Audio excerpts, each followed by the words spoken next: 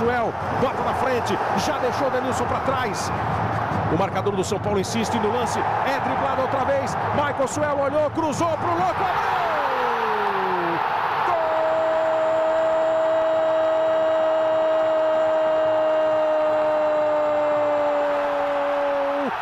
Louco Abreu do Botafogo.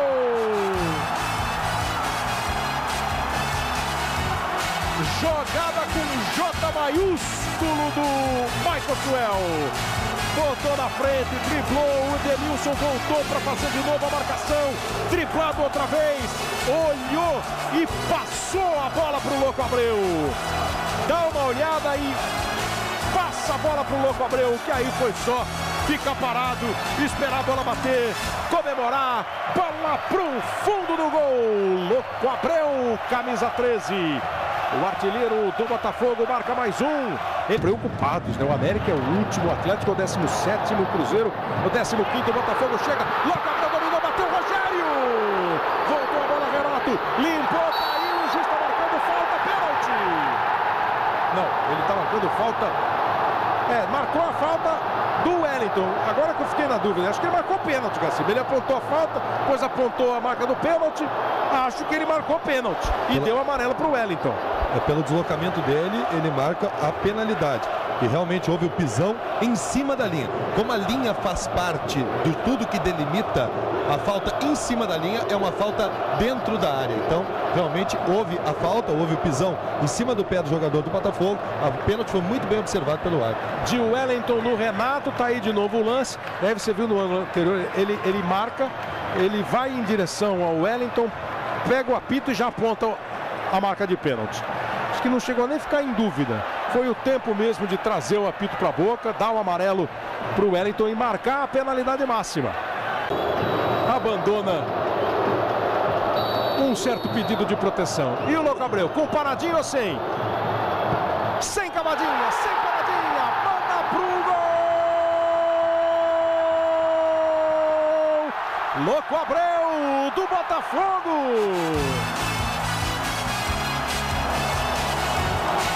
Paradinha, sem cavadinha, mas com total eficiência, precisão, desloca o Rogério, mete bem no canto esquerdo pro fundo do gol.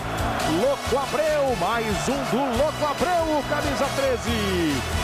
O Botafogo faz 2-0, Louco Abreu chega a 21 gols na temporada, 8 gols no Campeonato Brasileiro.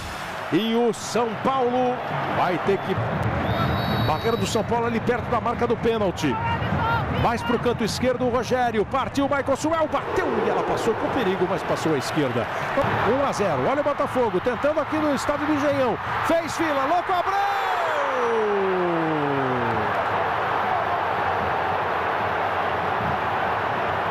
Foi verdade, né? Ele errou mesmo, né? Ele errou mesmo, né? Esse é pro inacreditável futebol. Eu não vou nem falar, isso que ele fez 2 gols. Olha a jogada do Elkerson. Ele perdeu mesmo o gol. Ela deu uma subidinha, ele bateu. Não tem justificativa, né? Mas ela deu uma subida. Marlos não deu. E aí, quando chutou, estava travado. O juiz tem marcado pênalti? Não, tiro livre indireto por recuo intencional. Ah, você achou recuo intencional? O recuo é intencional. Claramente o jogador do Botafogo acaba parando a bola com o pé, né? E o goleiro não percebe e acaba vindo e pegando a bola. Vamos observar aí no replay, vocês vão conseguir ver. Eu estava observando a jogada. Olha lá, ele matou a bola e foi sair jogando e o goleiro acabou pegando a bola do pé dele. Mas isso é recuo? A falha é do goleiro. A falha é do goleiro. A falha não é do jogador, não é do defensor. O goleiro acaba... do Marcelo Matos para o Renan. O São Paulo tem a chance de diminuir. É tocar na bola para o Rivaldo bater para o gol. Ninguém tocou ainda. Tocou agora, Rivaldo bateu. No rebote, o chute do Lucas também foi tirado. O torcedor do Botafogo comemora como um gol, porque é um lance super complicado. O Rivaldo bate. Ela toca no pé do Antônio Carlos. O Lucas bate e ela bate no ombro do Antônio Carlos. Então duas defesas do Botafogo empurrando o time. Olha o Cícero, mais uma batida firme, pegou, largou o goleiro. Gol!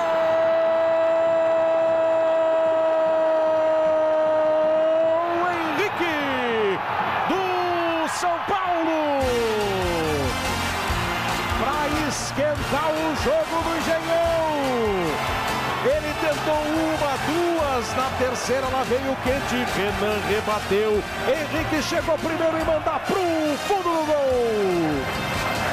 Falhou o goleiro Renan, aproveitou o atacante Henrique. O São Paulo mexeu no jogo na segunda etapa. Tenta o gol de empate, o Botafogo se segura, Lucas partiu e o juiz deu falta do Cortez. Falta do Cortez em cima do Lucas, excessivamente com o cruzamento. Ou ele vai tentar enganar o Renan. Não leva jeito, né? Vai estar olhando em todos os ângulos, enquanto o Renan, para não dar a moleza, bota 3 na barreira. Partiu Rogério. Cruzou para a área. Toque de cabeça do Rivaldo. Gol!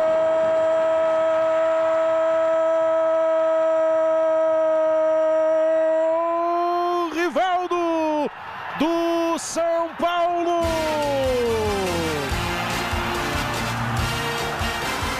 E quem disse que os jovens senhores não ajudam?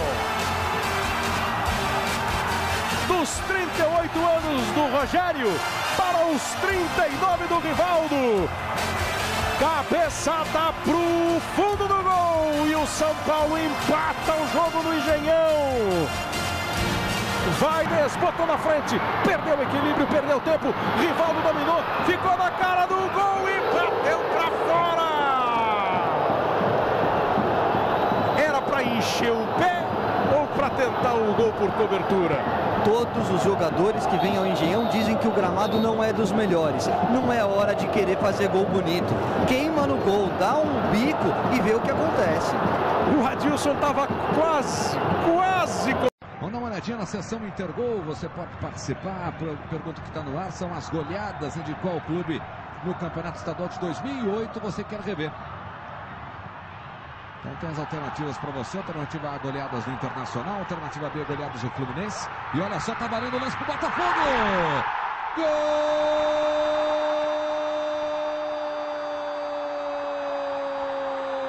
do Botafogo.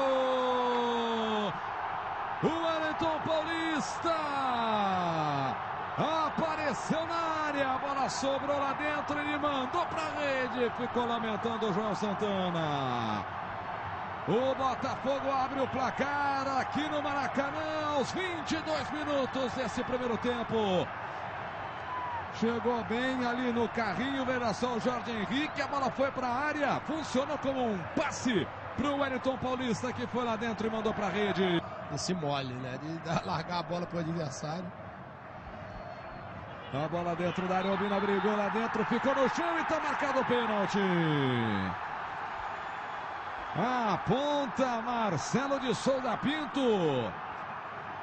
Pênalti em cima do Bina. Ficou lamentando ali, tá bravo o Alessandro. Vamos rever o lance. Renato Silva no Bina. O árbitro autoriza, vai pra bola, Lamoura, perna direita, bateu!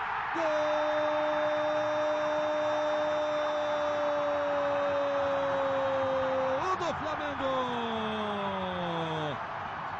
Léo Moura, camisa número 2, aos 38, quase 39 desse primeiro tempo. O Flamengo empata na cobrança de pênalti do Léo Moura.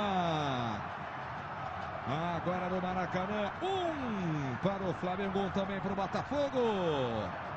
Tudo igual, Júnior. Aqui no Maracanã. Olha a bola dentro da área, o Wellington Paulista deixou a bola passar, o Lúcio Flávio, pênalti marcado. O árbitro marca o pênalti em cima do Lúcio Flávio. Pênalti para o Botafogo. Aos 44 minutos do primeiro tempo. Mais um pênalti no jogo aí, Júnior. Claríssimo também. Claríssimo. Boa deixada do Wellington Paulista. Vai.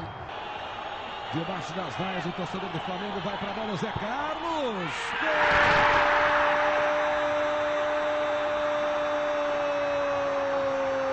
Gol do Botafogo. Zé Carlos, camisa número 11.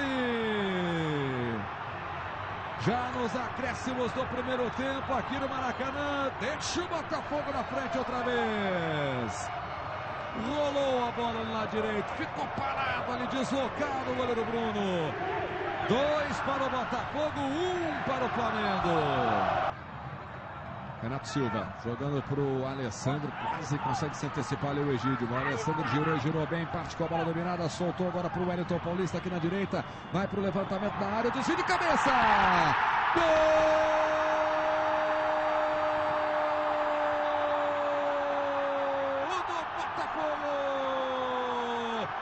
Jorge Henrique, camisa número 7.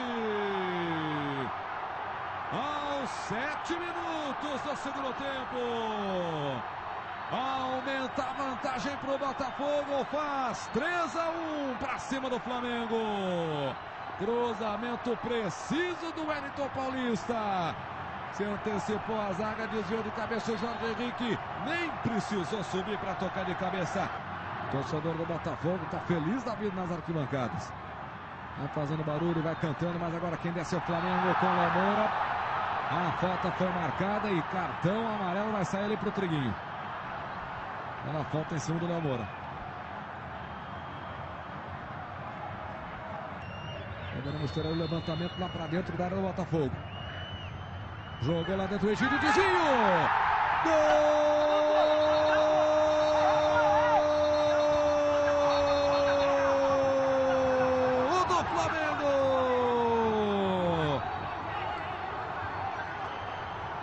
E depois fechou o tempo ali dentro da área. Empurra, a história de buscar a bola dentro do gol. Tá caído ali o Castilho. E depois do gol não teve nem comemoração. Os jogadores se desentenderam ali, continua no chão o Castilho. Mas o Flamengo diminui o placar, agora 3 para o Botafogo, 2 para o Flamengo. Você revendo o levantamento e o toque de cabeça do Thiago Salles, mandando a bola para a rede. 3 para o Botafogo, 2 para o Flamengo. Thiago Salles, mais um gol aí desse zagueiro do Flamengo. Vai acender, incendiar o jogo novamente, né? O Castilho sempre envolvido com essa bola dentro do gol, é impressionante, né?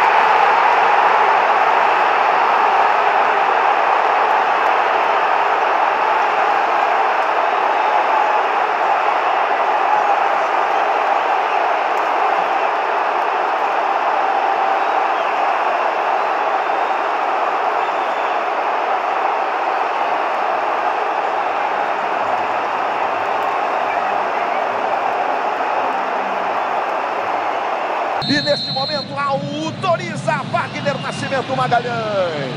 Bola rolando, vale uma vaga na decisão do segundo turno da Taça Rio no próximo domingo. Aí Luiz Fernando vai se mandando pela direita, tentou direto pro gol, cruzamento que foi na direção do gol. Jogo do domingo, aí Albert recebe o Valência, Valência tentou o cruzamento, olha o Brenner, saiu bem o Gabriel Félix, de soco direita. Brenner tá na área pedindo, Luiz Fernando também, ele faz o cruzamento lá pra ponta esquerda, Léo Valência pequenininho, não alcançou a bola, ficou no Moisés. Moisés fácil o lado direito, seria mais próximo. Olha a bola em profundidade pro Luiz Fernando, no fundo, cruzamento, profundidade.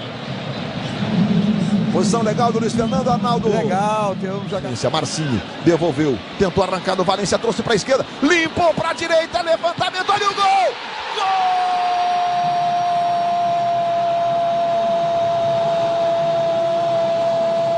Gol do Botafogo!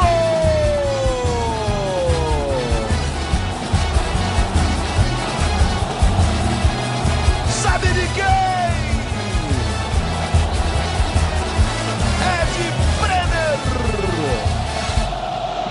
Camisa 9. E o Botafogo sai na frente. E o Vasco vem. Wagner Brenner individualmente não olhou para a bola, olhou apenas para o marcador e caiu o tempo inteiro. O Vasco tá bobeira no escanteio curto. O Rio tinha esse poder. O Andrés Rios dominou, levou pro pé esquerdo, bateu pro gol. Segura lá e cá.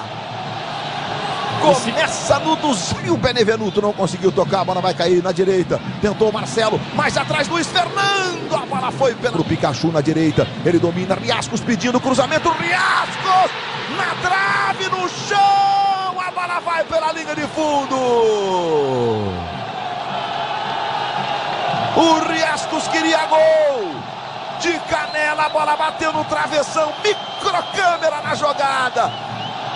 De novo, agora uma câmera lateral para você, Riascos, no travessão, no chão. Tem pro Vasco, vai para a bola, o Paulinho, levantamento, pé direito, subiu o toque, gol!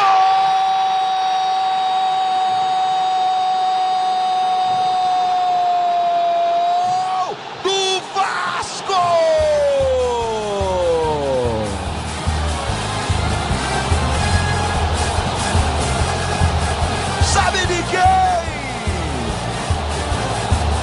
Elegante! Eraço é o nome da emoção!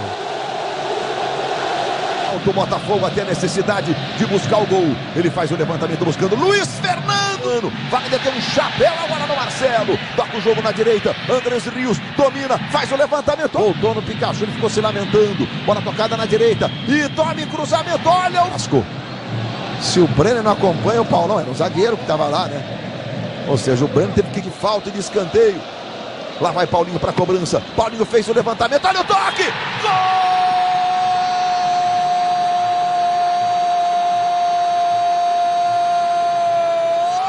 Do Vasco!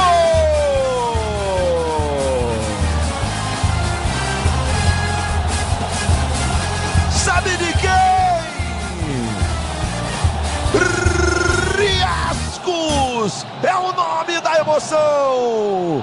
Melhor dupla de zaga do Botafogo. O Carly é bom, pode ser o... Olha a bola em profundidade para Luiz Fernando. Dominou Luiz Fernando, girou, bateu!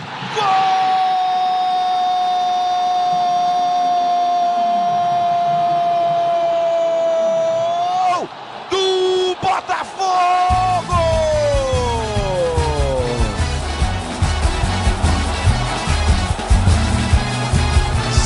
Começa o raciocínio, a bola fica perigosa de novo. Bola tocada na direita, recebe para fazer o levantamento. O Marcelo, a bola voltou, sobrou com o Moisés, dominou.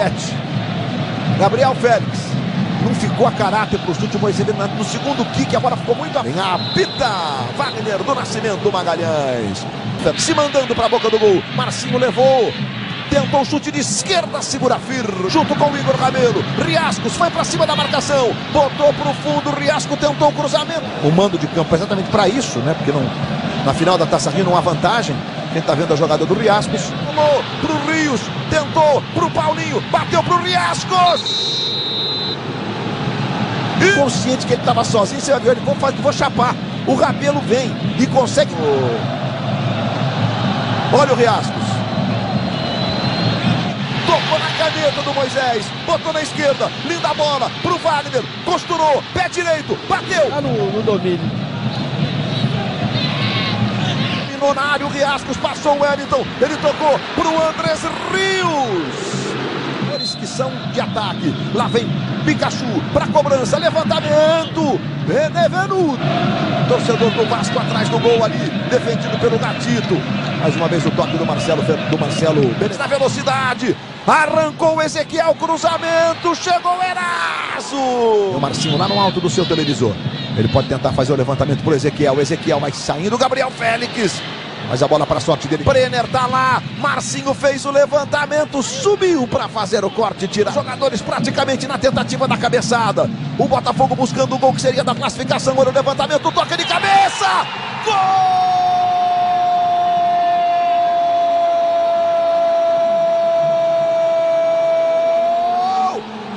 Botafogo!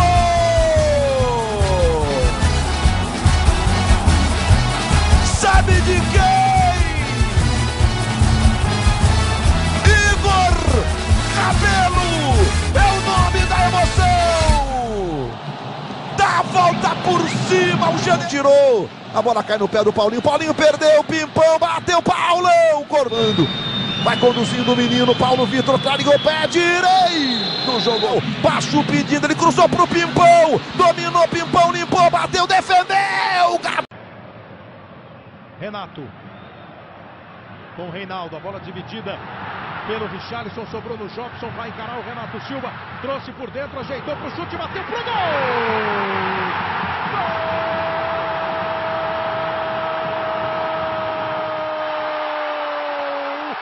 Jobson do Botafogo! E um belíssimo gol de Jobson no Engenhão! Na dividida do Reinaldo com o Richarlison, ela sobrou para o Jobson. Ele dá aquela balançada na frente do Renato, traz para meia-lua e acerta um chute preciso. Esse é o chute que entra na gaveta. Sem chance para o Rogério, bola pro fundo do gol.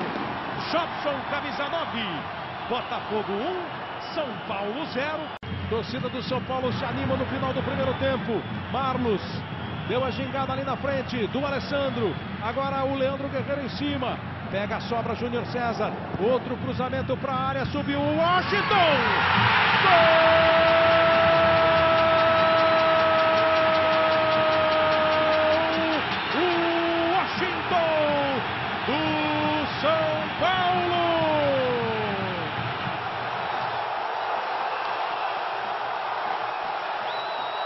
Quando pressionou, levou perigo, acertou a trave com Miranda. Acertou pro fundo do gol com o Washington. Grande cruzamento do Júnior César, foi lá em cima. Primeira bola, se eu não estiver muito enganado, que o Washington ganha lá em cima. Subiu mais que o Wellington, testou firme. Empata o jogo São Paulo, Washington camisa 9. É o artilheiro do São Paulo no campeonato com 12 gols agora.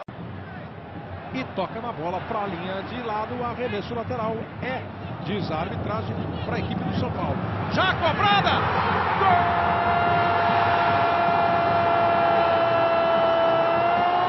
Jorge Wagner do São Paulo! Arremesso lateral cobrado com rapidez, sem enrolar, sem dar tempo para a defesa se armar. Bateu o Jorge, ajeitou o Washington, encheu o pé o Jorge Wagner, pro fundo do gol, Jorge Wagner, camisa 7. Tá jogando muito no final do campeonato, tá entrando na área e faz diferença, vira decisivo. É um vacilo da defesa, mas é uma agilidade do ataque. No arremesso lateral do Júnior, ajeitada do Washington, Jorge Wagner, camisa 7. Já são 7 gols do campeonato. E vem agora o time do Botafogo. Agora o Botafogo volta a viver um drama que tem sido o drama do Botafogo nas últimas... quase o campeonato inteiro, né? Às vezes abre o placar, depois não consegue manter o resultado. Tá atrás de novo, vem o Jobson, tenta a jogada pra cima do Miranda. O cruzamento, a bola ficou viva, Jobson tenta o desvio.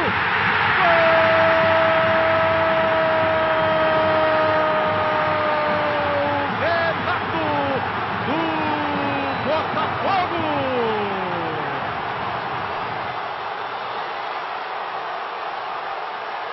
Imediatamente após o gol do São Paulo, em mais um grande lance do Jobson. Ele cruzou, o Vitor Simões tentou. Repare que a grande jogada é dele. O Vitor tenta, a bola fica viva. O próprio Jobson toca para o meio da área. E lá, praticamente em cima da linha, está o Renato para tocar de cabeça para o fundo do gol. Renato, camisa 8. Tudo igual de novo no Engenhão. 2 para o São Paulo, 2 para o Botafogo. Jogo nervoso, até certo ponto dramático, Kleber. E o Arthur Sandro Rios teve um excelente trabalho. Expulsou corretamente os dois jogadores. Olha o time do Botafogo com o Jobson. Limpou, ficou na cara! Do gol!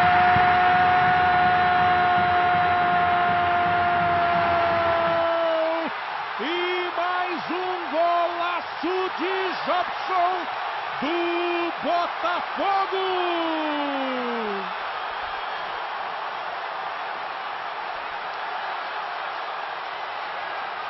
Num jogo espetacular, um lance normal se transforma num grande gol.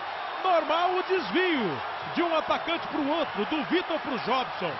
Espetacular o corte que ele dá no Miranda. Para cima de jogador de seleção, ele dá o corte, faz um golaço, se empolga e toma o cartão vermelho. Eu não sei se o pessoal fica bravo ou feliz com o Jobson. Acho que vai ficar feliz com o Jobson. Pelo menos o pessoal do Botafogo. O segundo gol dele, bola para o fundo do gol, o Jobson, camisa 9. Grande gol. 3 para o Botafogo, 2 para o São Paulo. O jogo ainda tem tempo. Está chegando agora a marca dos 45. O juiz deu 4 de acréscimo. Jobson foi expulso. O São Paulo